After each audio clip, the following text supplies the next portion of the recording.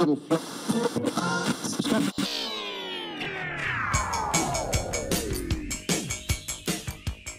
morning, Glads. I'm Jeremiah Jones. And I'm Corinne McAfee, and this is your KWHS News. College and recruiter visits are in full swing in the Counseling Center during lunch and advisory. Remember, you need a pass from the Counseling Center to attend. Today, the reps from Intel-Tech College will be here, and then tomorrow, the reps from Paul Mitchell School will be here at lunch in the lower commons. Next week, mark your calendar for Tuesday, September 18th, when the reps from the Savannah College of Art and Design will be here. If you are interested in attending Colorado College, they will be here on Tuesday, September 25th. Colorado Mesa University kicks off October visits on October 2nd. Then on Wednesday, October 3rd, the CU Boulder admissions reps will be here. That same day during lunch, the reps from the Barbizon Modeling School will be here in the lower commons. On Thursday, October 4th, we will have a very special visit from the U.S. Naval Academy. If you are even remotely interested in attending this service academy, please mark your calendar to attend this visit. The time is still being worked out, but we'll get that information to you as soon as we know. On October 11th, the reps from CSU Pueblo are scheduled to visit. Looking toward November, Fort Hays State University in Kansas has scheduled the first college visit of the month on November 13th. Then pencil in UCCS on November 15th. On November 29th, after Thanksgiving, Adams State plans to visit. We'll keep you posted on any changes to this schedule, so pencil them in on your calendar. Before we move on, the Counseling Center would also like juniors and seniors to know that WHS will be an ACT test site on Saturday, October 27th. The deadline to register for this exam date is September 28th. If this date doesn't work for you, check out other testing dates and locations at this website. If you are taking the ACT with no writing, the cost is $50.50. If you plan to take the ACT plus writing, that exam cost is $67. To register, check with the counseling office or go online at this website. Attention juniors, if you're interested in taking the PSAT NMSQT test, a non-mandatory test different from the PSAT 10, WHS is offering it on the morning of Wednesday, October 10th. The cost is $16 and space is limited to the first 20 people who sign up and pay by the end of the day on October 5th. This test is not required for college or graduation, but if you want to try for the National Merit Scholarship, you should take it. And one last note from the Counseling Center for juniors. There will be an informational night for all juniors and their parents in the WHS auditorium on Wednesday, September 19th from 6 to 8 p.m. It's not mandatory, but all juniors are encouraged to come and hear information that will help you prepare for your senior year and post-high school plans. DECA and FBLA will have a meeting today with Ms. Griggs in room 131. Power Club will also have a meeting today at lunch in room 130. Bring a list of your positive note ideas. Homecoming is coming up on Saturday, September 29th from 7 to 11 p.m. in Bowers Gym. The theme this year is City of Lights. Tickets are on sale this week in the business office. Advanced tickets are $15 per person. Tickets at the door will be $20. Guest forms for homecoming are now available in the main office, and the deadline to have those back in is Friday, September 21st. Ladies, if you need a dress for homecoming, check out the stash in Becca's closet. They have received boxes of new dresses over the summer and need to clear out their inventory to make room for more. Make your appointment with this HK in the library. Remember, the dresses are free and yours to keep. Coming up, we'll have Miss Betsy and her guest with today's lunch menu, so stay tuned. First, let's head to the sports desk with Kieran Doolittle for scores and upcoming sporting events. Tell us what's up, Kieran.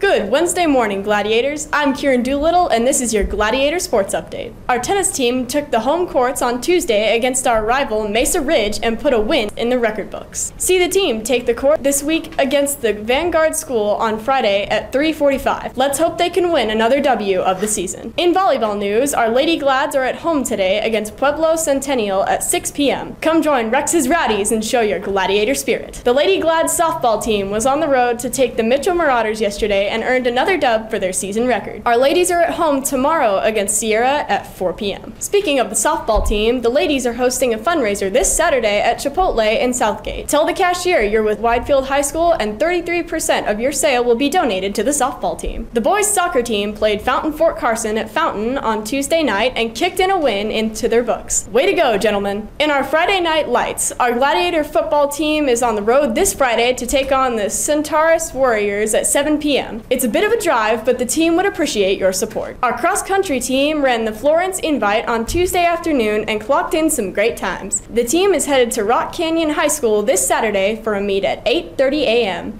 We hope to have results for your next Wednesday. Our Gladiator Marching Band kicks off their competition season this Saturday as well. The band is at Harrison High School for a clinic and a show. We wish them well and will have the results for you on Wednesday. And finally, for you ladies interested in playing basketball this winter, check in with Coach Haz in room 2 for details and information. That's your Gladiator Sports Update. I'm Kieran Doolittle. Now back to you, Jeremiah and Corinne. Thanks for the update, Kieran. GLADS, Student Union is now open in the library after school from 2:45 until 4:15. You can stop by to do homework, use the computers, or just hang out until games or practices start. Games, puzzles, books, and a teacher will be available for you. Remember, you have to have a sticker on your ID to stay and play. Get those from Mrs. Price in the main office. Are you hungry yet? Here's Miss Betsy and her guest with today's lunch menu. Happy Wednesday, everybody! Woo-hoo! So what's for lunch today?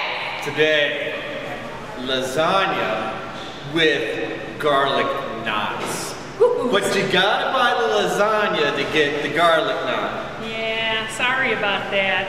And then on Thursday, How about some meatball subs? hey, that sounds good to me. Meatball subs. Meatball subs. And then, just as a reminder, I have all these names here of people that have not turned in their yellow applications. You need to get those in. It's a big shot come the 27th when you have to pay full price. Thanks, and have a great 3-day weekend. Bye. Thanks, Miss Betsy. Students, remember to return your free and reduced lunch applications to Miss Betsy, or she cannot update your account. If you did not have your picture taken or need to retake your photos, mark September 21st on your calendar. This is for students and teachers. If you are retaking your photos, you must return the picture order you received. If you need that after-school participation waiver for clubs, study sessions, or to use the library, you can also get those in the main office. When you turn in your waiver, you will get a sticker for your ID. The student store is now open in the cafeteria. You can now pick up your Gladiator gear at lunch on Mondays and Fridays, and before school on Tuesdays, Thursdays, and Fridays. And finally, seniors, listen up. Your senior photo and quotes are due by October 19th. See Ms. Kennedy in room 103 for additional details on how to submit those for the yearbook. That's it for Wednesday, GLADS. I'm Jeremiah Jones. And I'm Corinne McAfee. Remember, students, there is no school on Friday, but teachers, you must report in as scheduled.